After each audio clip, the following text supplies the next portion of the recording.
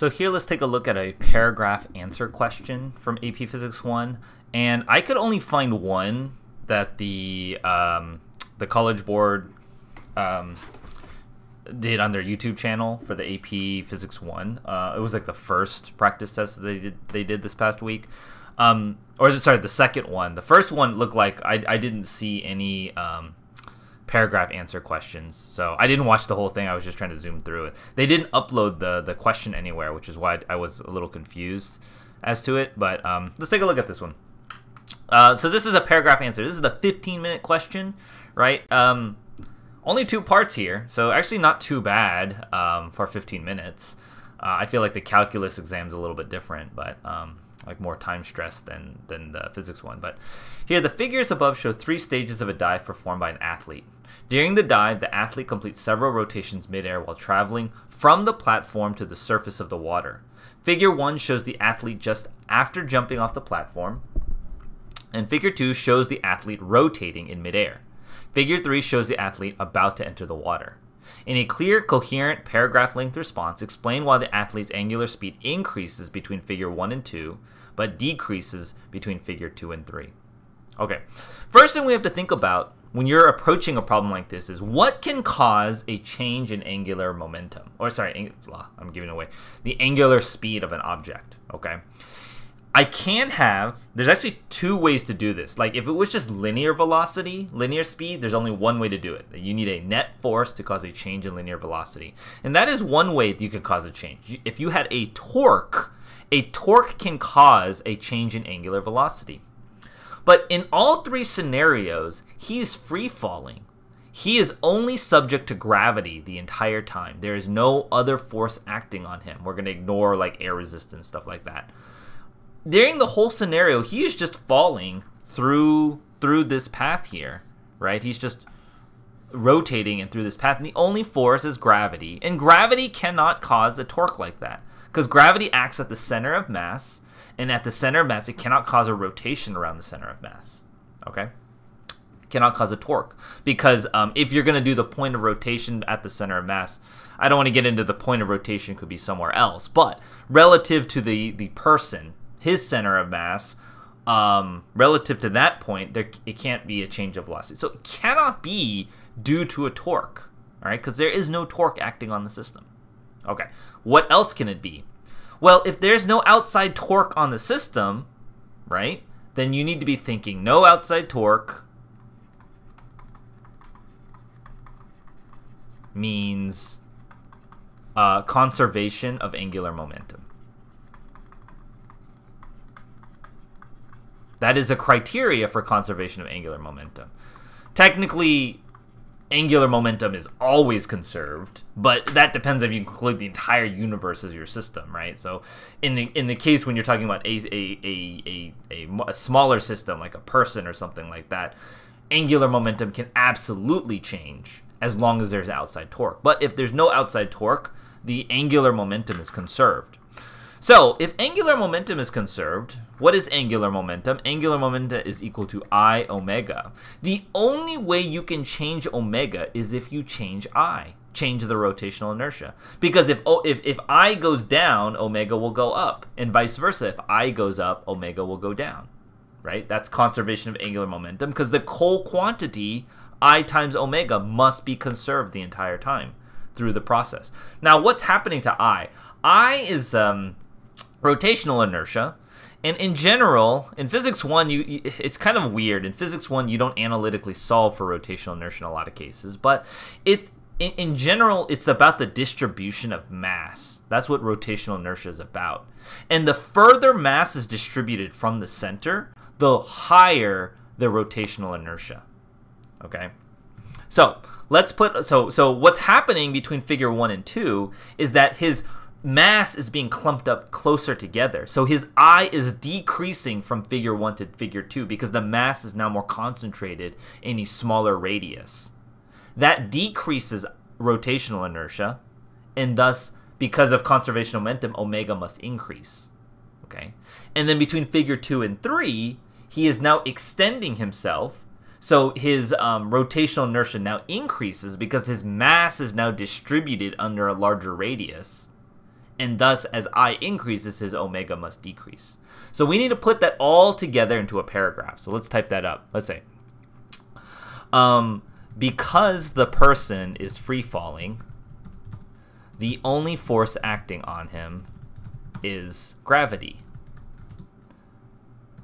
acting on the at the center of mass. This cannot cause a torque at the center of mass. Thus, the net torque on the person is 0. Therefore, this means conservation of angular momentum applies. Because angular momentum is equal to I times omega, or rotational inertia times angular velocity. An increase in rotational inertia will cause a decrease in angular velocity if the product is to remain constant. That is what conservation of angular velocity is. Between figure 1 and figure 2, the person's rotational inertia decreases because the mass is more concentrated in a smaller radius. Thus, the angular velocity increases.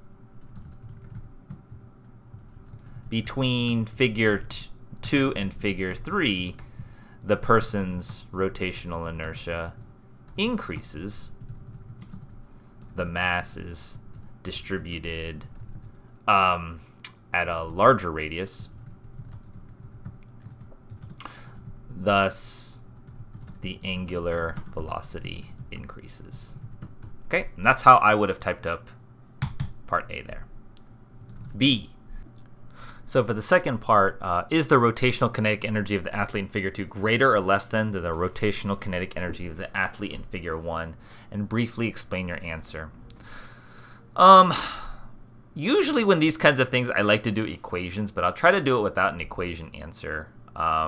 So what happens is the angular momentum has like a linear relationship, right? Like when I goes up, omega goes down, and vice versa. But like when you do kinetic energy, it's 1/2 I omega squared.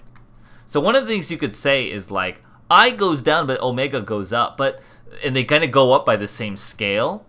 But when omega goes up, in the energy sense, it increases more than I went down. So in the kinetic energy, I went down, but omega goes up by the same amount, like squared, basically, right? That's kind of like the scenario that's happening. So the kinetic energy in figure 2 is going to be greater because let's say, as an example, let's say I went down by 1/2. Like it went down to half of the original value. Omega would double. But omega doubling would make this 4 times more, and I being half would make that 4 times half. So the kinetic energy would go up by 2 times, right? As with concrete numbers.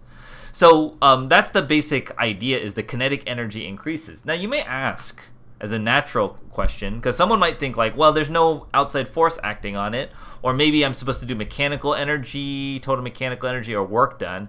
What is causing that change in rotational kinetic energy? Because we just talked about in part A that there's no net torque on the system. So why is there work being done on it?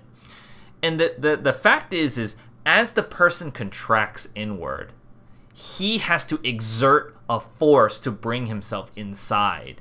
And that force, that redistribution of mass, that's work that he has to accomplish. That work increases his kinetic energy. Okay. So that's basically the source of it. So if I were to type up the answer, I would say, okay. Because angular momentum is conserved,